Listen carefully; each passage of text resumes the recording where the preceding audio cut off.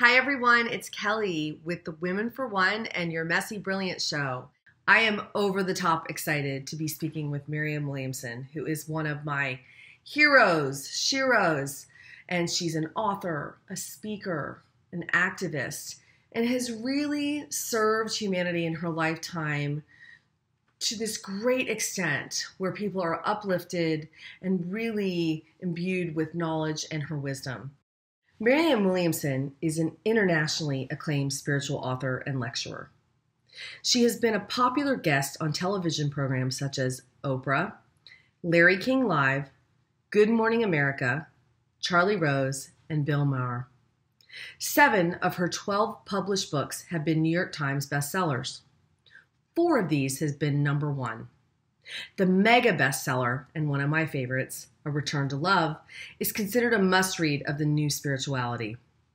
A paragraph from that book beginning, "Our deepest fear is not that we are inadequate. Our deepest fear is that we are powerful beyond measure," is considered an anthem for a contemporary generation of seekers. Marianne's other books include The Law of Divine Compensation, The Age of Miracles, Everyday Grace, A Woman's Worth, Illuminata, Healing the Soul of America, A Course in Weight Loss, The Gift of Change, Enchanted Love, A Year of Miracles, and her newest book that we'll be speaking about today, Tears to Triumph, The Spiritual Journey from Suffering to Enlightenment. Marianne is a native of Houston, Texas, and in 1989, she founded Project Angel Food, a Meals on Wheels program that serves homebound people with AIDS in the Los Angeles area.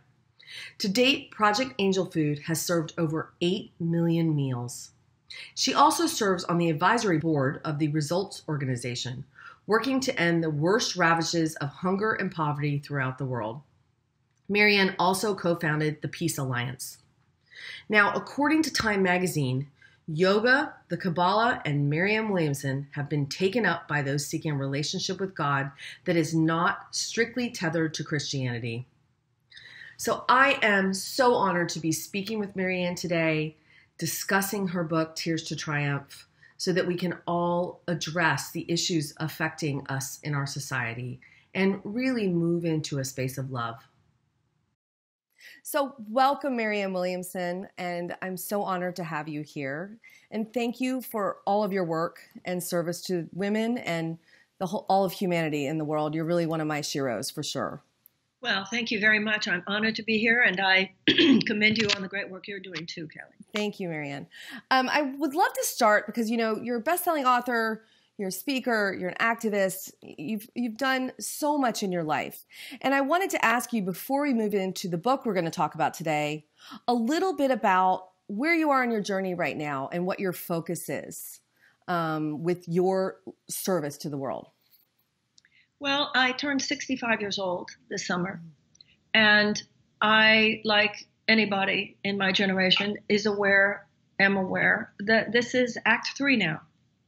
And you have to become very conscious and intentional about Act 3, because if you are not, you begin this sort of just slow cruise towards an end that may take a long time or a short time, but that represents more of a devolution than an evolution. If you are conscious and intentional, and I think so many of us want to be, and I've written about this and talked about this, then you really see this as the time when there is no time to waste, no more 5-year detours, and whatever it is that you feel you have learned, in my case, what I feel I've learned, anything I've done, the question now is how can I bring it all together in order to be of the greatest service, the greatest bang-up job in the time I have left. So that's what I think is on anybody's mind at a certain point. There is an urgent time now. Definitely. It feels urgency.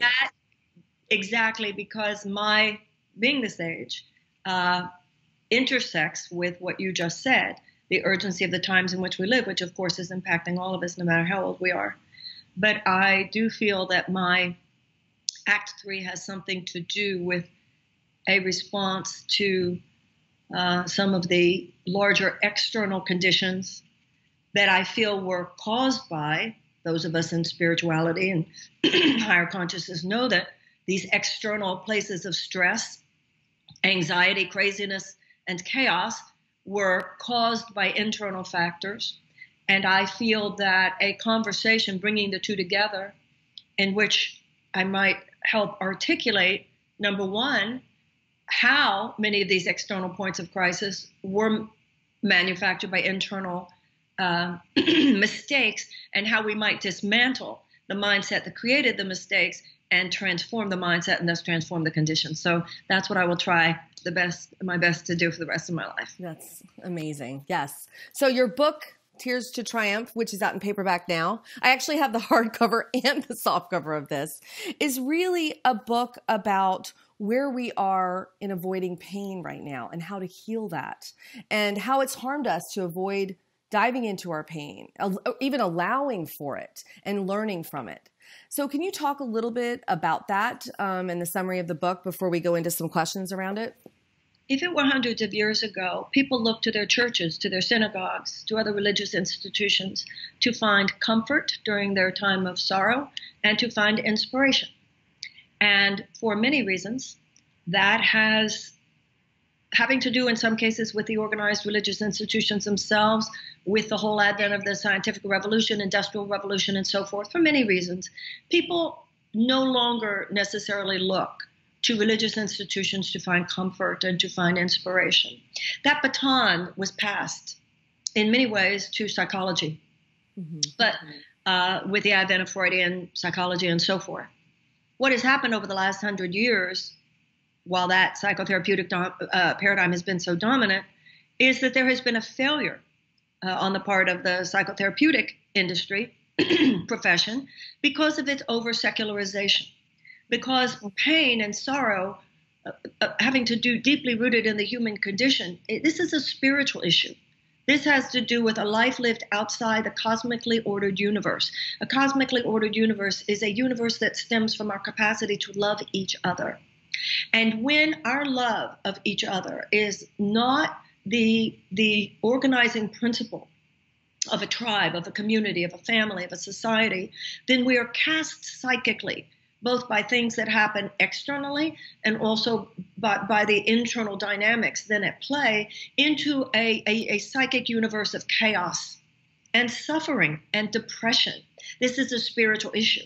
So what has happened, because the dominant over-secularized psychotherapeutic model so utterly failed to really provide the level of comfort that we want. I mean, I might talk to you all day and know that my stuff came from mommy and daddy, and at a certain point, yeah, and so what's happened over the last few decades is, in a very quick way, in a startling way, if you stand back and look at it, is the baton has been passed once more, and that is to psychopharmacology.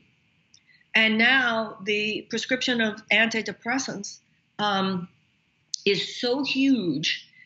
When you're talking about psychotherapeutic drugs and bipolar disease, schizophrenia, obvious mental illness, that's not my bailiwick. That's not my profession. That's not my expertise. I'm the first to say that. But what I'm talking about is the overprescription of antidepressants in situations that are within the spectrum of normal human despair, heartbreak, divorce, financial loss, bankruptcy, professional failure, the loss of a loved one. These things are painful, Kelly, but they're not mental illnesses. And the medicalization of despair, even this, like, where people just come up with this stuff like, oh, there's depression, but then there's clinical depression. Kelly, clinical depression just means somebody said it in a clinic. And if you get online and you read what the symptoms are of depression, clinical depression, I defy anybody to say, never been there, never been there, never been there. This is particularly important to me, Kelly, because of the fact that we are living in such extraordinarily chaotic times. This is not a time for any of us to be buffered from our real feelings. This is not a time for any of us to think that something's okay when in fact it's not okay. The fact that so many of us are depressed is for a reason. Something is wrong. If you break your leg, the brain, the nature is brilliant. You register pain in your leg because you need to know this bone needs to be reset. You can't just take morphine. You need to reset the bone. Psychic pain is there for a reason as well. It is part of the immune system. You're in pain psychically because something is wrong. You're off. Something is off. These profound signals of nature. You can't just buffer yourself from the pain. You have to reset your thinking. We have to reset our thinking in this civilization. We have to reset our behavior. And I particularly feel strongly about it in terms of American women, Kelly. We should be so kick-ass. We should be warriors of justice. We should be Amazonian. We should be handling this stuff. The last thing we need is to be thinking it's okay when in fact it's not. And also what I go into in the book is the fact that the dominant psychotherapeutic paradigm over the last 100 years, which has been so focused on, okay, Kelly, tell me why you're depressed, has put us into this separate silo where Kelly thinks she's depressed because of what's happening in her life, and Marilyn thinks she's unhappy because of what's happening in her life, and Gloria thinks she's unhappy because of what's happening in her life, and none of us are standing back and going, oh, we're unhappy because of what is happening in life. We're unhappy because of what is happening in all of our lives. Because the same thing that's threatening your children is threatening my children. The same thing that's causing this unbelievable economic stress in your life is causing economic stress in my life. The same stuff that's going down between you and your man is going down with me and my man because it's going down between men and women. So there is so much that that calls us now to reset our thinking, which is what a miracle is, that shift in perception. And this is not a time to be in any way buffering ourselves. You know, sometimes when it comes to antidepressants, people will say, oh, well, just take the edge off while you're doing the work. But, you know, Kelly, in some ways, being with the edge is the work. Being with the edge is the work. Well, how do we do this, Marianne? Because a lot of people in my community, I mean, Women for One, we encourage women to share their stories, not to recycle in them, but to be able to get a different perception, to get a perspective here now. So a lot of women write me and ask me, like, what do I do with this story? You've got this great life. And I know that that's the way it looks, but in perception, we're all suffering together because we're all connected, correct? There are two main categories here. One has to do with owning our own mistakes, and the second one, forgiving other people for theirs. A lot of the anxiety and the depression that we feel in life is remorse. And only a sociopath feels no remorse. So sometimes the pain and the anxiety that we feel is because we feel that we've made mistakes.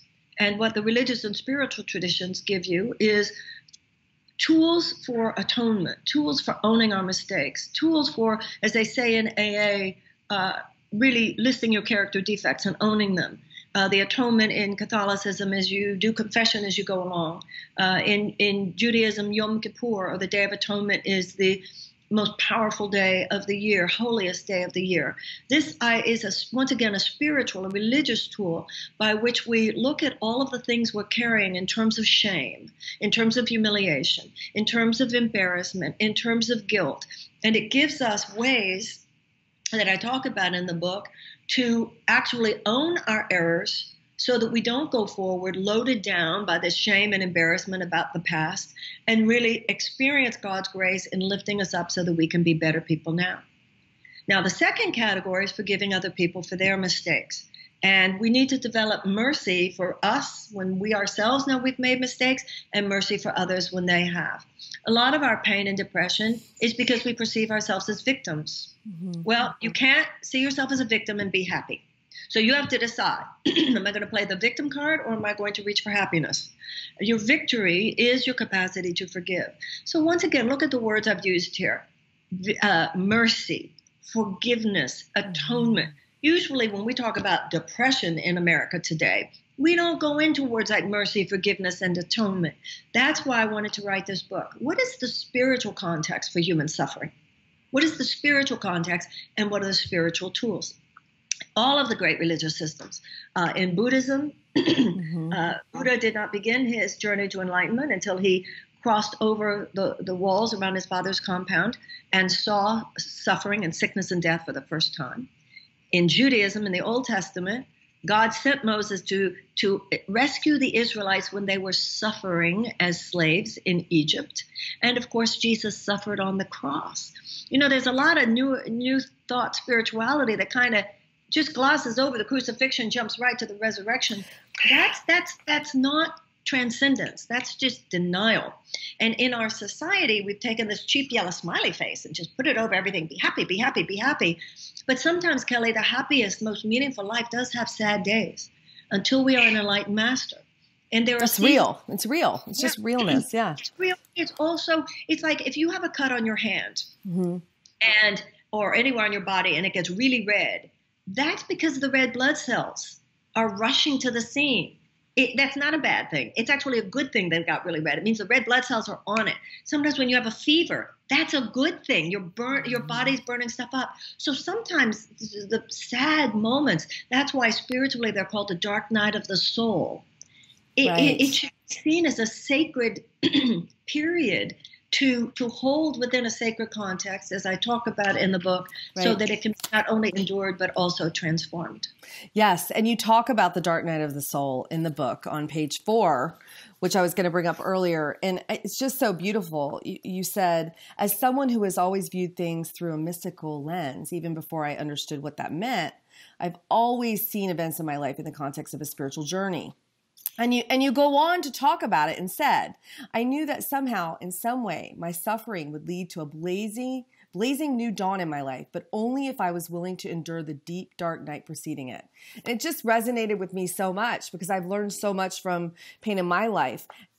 Can we talk a little bit about empathy? Because you talk about it in the book with Roosevelt and some other things. The empathy of understanding others, you think, is really helpful as well in moving forward and understanding each other. It's not just helpful, it's everything. It's everything. Right. So that's another thing, Kelly, about why that we should not be buffering ourselves from our pain. If I buffer myself from my pain, I am going to be buffering myself from your pain. I know, suffering gives us X-ray vision into other people's lives. Yeah, the X-ray vision. One of the things that I think about a lot is the invasion of Iraq, which now is universally thought of as having been a huge mistake. Where were we, Kelly? Where were American women? What were we thinking?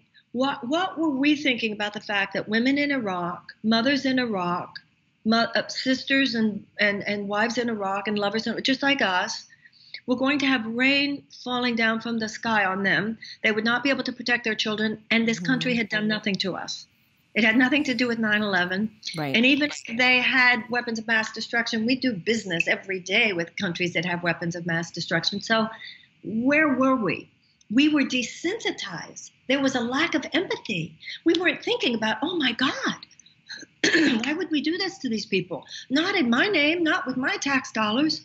And we're not feeling the pain of others in large part, I think, because we're trying to buffer ourselves from our own pain. Once you open yourself to your own pain, which feels dangerous. It does. I own that. I get afraid when I see something on TV. I'm like, sometimes it's too hard. It's the opposite. Right. If you see your pain within a spiritual context, you're held in the arms of God while you go through this healing process, and you have a psychic immune system, just like you have a physical immune system. Mm-hmm. What is dangerous is everybody buffering ourselves from our pain, because then we're not learning the lessons. Mm-hmm. And I can feel like when I speak to you, when I hear you speak and the lectures you give, and when I see you on interviews and I read your words, you are embodying that love. You can feel it. If you're diving into the love, you can feel the love more. Don't you feel like with other people when you're with them? Absolutely. Absolutely. And I think that what we experience in our pain is that humanity is fragile. Mm-hmm. And when I think of, okay, Marianne, what has helped you in your life? I was thinking about this one day and I realized the greatest help I've ever received in my life has been anyone who was ever kind to me. Mm-hmm. Yeah. And we don't hold each other gently too often. And of course, one of the things that I don't talk about that much in this book, but that I think is a big issue, is some of our greatest unkindness at a deep level is towards the people we love the most. Mm-hmm. I see when I counsel couples and in my own life, sometimes in my pain, the Course in Miracles says anything that is not love is a call for love. We're harsh with each other sometimes. Mm-hmm. And it's this place for me personally, it's terror. It's like the terror of intimacy, and that's not diving into love, right? That's not, I can feel when you're saying that, because I thought of my husband. Sometimes I'm so afraid of the love he gives me. I'm more afraid of the love than the anger and the distance. So it's just good to own that, to really look at it and get aware about it. Yeah. But the Course in Miracles says you create what you defend against. So when we go like this because we don't want to hurt, what we're doing is setting up subconsciously a situation where it is inevitable that we will be. Right, right. So it also, you brought up spirituality, and I wanted to ask you about that because, I've been a seeker my whole life, and I'm curious what you feel like grounded spirituality is, especially with what you're talking about in this book and diving into the pain, because there are a lot of teachers out there that really, it's interpreted that they teach to avoid the pain and that this isn't our reality and we need to bypass it. And I'm just curious what your thoughts are on that. I always wanted to ask you that. The Course in Miracles does not teach us to ignore the illusion. And ultimately, this three-dimensional reality is an illusion. And Einstein said it. It's an illusion, albeit a persistent one. But the message for a serious spiritual seeker is not, therefore, ignore it. There is no serious spiritual or religious path that gives any of us a pass on addressing the suffering of other sentient beings. A Course in Miracles says we're not here to ignore the illusion, but to transform it. That the Spirit of God sends us into the illusion. Our bodies are ultimately an illusion. Your house and my apartment, it's all an illusion. But that doesn't mean it doesn't matter. Our job is to dwell within the illusion at the highest level of thinking of which the ego can dwell. That means with compassion, with charity, with forgiveness, with love. What you and I are both doing here. You're using your talents and your abilities, trying to help others. I'm using my talents and abilities trying to help others. We meet in a matrix of collaboration in order that we both might do even more. This is still within the illusion, but it's taking the illusion to the highest place, which is love, rather than keeping it in those lower thought forms of fear and separation.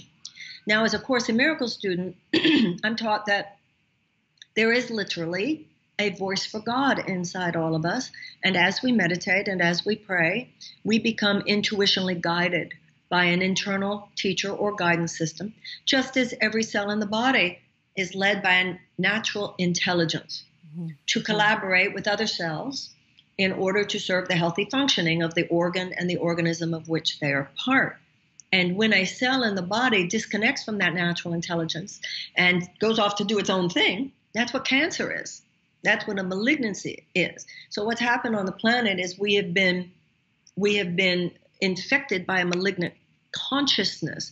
And that consciousness in human culture is no different than in the body. It's when one cell divides off and says, I don't want to help. I don't want to be part of the collaborative matrix that's serving the whole. I want to go off and do my own thing. Now, that's when the cell in the body has lost its natural intelligence. And when we are not guided by love, love is our natural intelligence. So through prayer, through meditation, through spiritual practice, we too are at the behest of this natural guidance system of love. And this heals not only our bodies, but it heals our civilization. That's beautiful. So what are some spiritual principles that really deliver us to move into and allow for the pain, but also to move into it and heal ourselves more, that you talk about in the book? I mean, I read it, but I'd love to hear from you. One of the things I talk about in the book, I've had two periods of we all have sad days, and, oh, I'm depressed today or whatever, but I've had two periods in my life that would be definitely deemed clinical depression. And the last time it happened, I remember seeing that it was like a black wave that I just saw coming at me. And I knew that it could not be avoided. I knew it was coming. I knew the situation that had caused it. And because of my spiritual seeking and education and understanding and discipline, which is really why I wrote this book, I wanted to share these principles because without them, I don't know where I would have been. But with them, I knew, okay, I have to surrender into this. I can't avoid it. It's coming. And that was the first thing. Sometimes when you're depressed, you have to make room for the depression. It's not going to be over tomorrow necessarily, or next week, or even after that. So get a lot of bubble bath, get a lot of, start downloading a lot of videos. Know that there's going to be a lot of crying here. There's going to be a lot of maybe some sleepless nights, and that's okay, because you're going to surrender this to God. And the pain and the tears are going to be because you're going to have to look at some things, including your part in bringing about this disaster. What did I do to contribute to the fact that I lost my job? What did I do to contribute to the fact that my marriage isn't working? What did I do? It's painful. Yes. It's painful to take an honest look at ourselves, and that's okay. Also, principles like having only people around you who really understand and are willing to be awake with you in the garden of the night of your agony, and not like, when I was growing up, Kelly, it was understood, for instance, if somebody had lost someone that they loved, a parent, a child, a husband, a wife, that they were going to be in mourning for a while. And society gave more permission. Today, people say, your mother died 2 months ago. Aren't you over it yet? Or like that there's some higher good in just getting on to the happy and bypassing it, as you were saying. That's one of the spiritual principles. It's really making space for it in your life. One of the things that I learned that was astounding to me is I feel that the older I get, the more I realize the power of our own subconscious mind. Because I saw how my subconscious would shelve it when I needed it to be shelved, when I had to work, when I had to give a lecture, when I had to give a seminar. My subconscious knew I had to function, and then it was unbelievable. So when you do this with God and you do it prayerfully, Spirit knows how to navigate through this. And I hope that the book provides people with some of those tools. And then every night is followed by morning. Every winter is followed by spring. And what I know in my life, Kelly, is that because I have looked so deeply at the things that sent me into sad times, not only do I have more compassion for other people, but hopefully I'm a better, wiser person. Hello. For yourself, right? Compassion for yourself too. And that's what this is all about. The universe is intentional. It is the mind of God at work. And the intention is that we become self-actualized, enlightened beings. And sometimes it's our failures. It's the times that we fall. It's the times that we grieve. It is through the divorce, or it is through the financial failure, or it is through the professional downturn, or it is through losing someone that we love that we become wise. And we shouldn't be so resistant to those times. They will not kill us. What will kill us is if we don't open ourselves up to the winter of life. The avoidance of the pain will kill us and harm us the most. And that's what's so great about this book, because it gives you those tools in there that helps you dive in and allows you. It just helps me. I feel resonance when I read it. I feel love coming off the pages, actually, and I feel seen. And I think that presence with tribe, community, and for ourselves is just being seen, right? And holding presence. And heard. And heard, right? Just feeling understood. That we're not we're not alone. And that's, the stories that we share at Women for One, that's what it's about. It's about women sharing so that they know they're not alone, and they know a lot of other people have been through it. Right. And not only women sharing, but also other women listening. Yes. And bearing witness, bearing witness to the agony of others. Gandhi talked about it as soul force. And the night before the crucifixion of Jesus in the Garden of Gethsemane, when his disciples wanted to fall asleep, well, on the outer planes, it's because it was late at night. On the inner planes, it's because they knew what was going to happen the next morning. And Jesus said, can you not remain awake with me in the hour of my agony?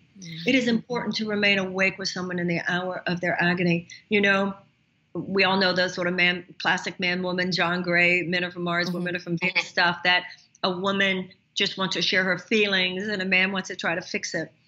Women understand that just listening, you don't have to fix it. And sometimes things can't be fixed so much. What you don't want to say to somebody is, oh, don't feel that way. Or you don't want to say to somebody, oh, you didn't make a mistake. You can't make a mistake when you know in your heart you made a mistake. We need to just hold each other's hearts while we cry. It's beautiful. Thank you for that. And then really the last question before I walk into a place where I'd love for you to read is around, how do you feel right now in society women can move into our power more? You were talking about Iraq before, and, other than the witness and the empathy, how can we as powerful women in the West move forward in our lives and support and uplift the world and humanity right now even more? Women sometimes ask me, how do you find your voice? The way you find your voice is by using your voice on behalf of someone who doesn't have one. The way to find your power is to use it on behalf of others, not just yourself. We keep talking about ourselves as powerful women, but I don't know that I think self-congratulations are not necessarily in order. I agree. Given the extraordinary power of Western women, if we were really powerful women, I'm not sure 12,000 children would be starving every day. They're starving to death because the wealthy nations in the world are basically allowing it to happen. Now, global poverty the situation has improved over the last few years, but this is relative when you're still talking about thousands of children who are dying every day. When you look at some of what's going on in this country, some people are certainly standing up and standing on principle, but I hear too many women describe themselves as powerful these days. Powerful women, really, like, tell me what we've done. You know what I'm saying? So, I love that, Marianne. I agree. I'm just saying, how can we move into our power more, Yeah. How can we move into it though? Owning ourselves more and being the voice for others is what you're saying. I have to tell you something, Kelly. I worry about our particular corner sometimes, higher consciousness community. We are really contributing to this self-centered, entitled, narcissistic tenor of our times. Your pain is not just your pain. Your pain is actually much less than that of some people in the world who suffer tremendously more than you do. And I know, I get criticized in some circles. Like, I'm hard on people, but I don't see American women as victims, as poor little dears. Come on, girls, we have to stand up here. And I think it's a decision that you make. I think that one of the things that's been very informative in my life, I love reading biographies. And when you read biographies of great people, they weren't people who were not suffering. They weren't people for whom all the stresses and anxieties and challenges had somehow dissolved. They were people who acted anyway, who rose to the occasion of what life was demanding of them. We're a generation, for example, that does more bitching and moaning about what we didn't get when we were children than any other generation before. And yet we're a generation doing more to neglect and abandon our own children, the children who are right in front of us, than any generation before. I think we've lost the sense of that life is about doing the right thing, not just doing about whatever you feel like doing at any moment. Doing the right thing, being the mother you can be, the friend that you could be, the wife that you could be, the lover that you could be, the daughter that you could be, the sister that you could be, the community member that you could be, the citizen that you could be. You either are standing in righteousness, right use of the mind, and being the person that you can be to contribute to the larger matrix of possibility, or you're just thinking about yourself. And if you're just thinking about yourself, first of all, you are going to suffer. You are going to be in pain because you're not an isolated creature. And once you start knowing that the purpose of your life is to stand forth as a light unto others, then that light you cast is on you, and that's what empowers you. The more you make yourself available to life, the more the universe gives you the power to do that which the universe wants you to do. So when you wake up in the morning and say, dear God, where would you have me go? What would you have me do? What would you have me say and to whom? God not only sends you instruction, God also sends you the power to carry it off. That's so beautiful. I have nothing to say to that except go. That's amazing. Thank you for that. You're doing just great. So can we open to page 141 of Tears to Triumph? And I encourage all of my community to read Return to Love as well. I mean, it just changed my life. Your book, Return to Love. Tears to Triumph is amazing as well. I love it. It's just another incredible book, but I really resonated with Return to Love first before I read this. And would you mind reading? Because I love hearing your voice and it's your words. So the prayer on page 141. If I may, Kelly, I'd like to also read the paragraph that precedes that. May I? Sure, absolutely. Once we embrace the realization that happiness 24/7 is not promised in life, we gain a more mature acceptance of life's ups and downs. Things do not always go as we wish. Not everything is under our control. And no matter what happens, life on earth is a temporary ride. When we're honest with ourselves, we recognize that every day holds the potential for heartbreak. But joy doesn't rest on trusting that every day will unfold as we wish. Sometimes it rests on simply appreciating the fact that today, on this day, everything is fine. The rough times in our lives can lead us to feeling, among other things, greater gratitude for life when it goes well. Having lost things that were precious, we learn to be much happier with the things that remain. Suffering can leave us scarred, yet still, in almost mysterious ways, we can become better people for having gone through it. Sometimes the fact that I'll never be the same again is not such a bad thing. We won't be who we used to be, but who we become now is completely up to us. Dear God, please make of my life a beautiful thing. Guide me on an illumined journey from the darkness of the world to the light that is you. Make of me a conduit of good, that I might help transform the world. Set my feet upon a hero's journey, and my heart on an enlightened path. Amen. Amen. Thank you so much, Marianne, for your time and your service. I just hold so much love for you and gratitude for everything you've done for the world. Kelly, thank you. It's an honor to have been here with you. I think you're great. Good luck on your book that's going to be coming out. Thank you for your endorsement. And I always look forward to whatever steps we take together next. Thank you so much. Thank you so much.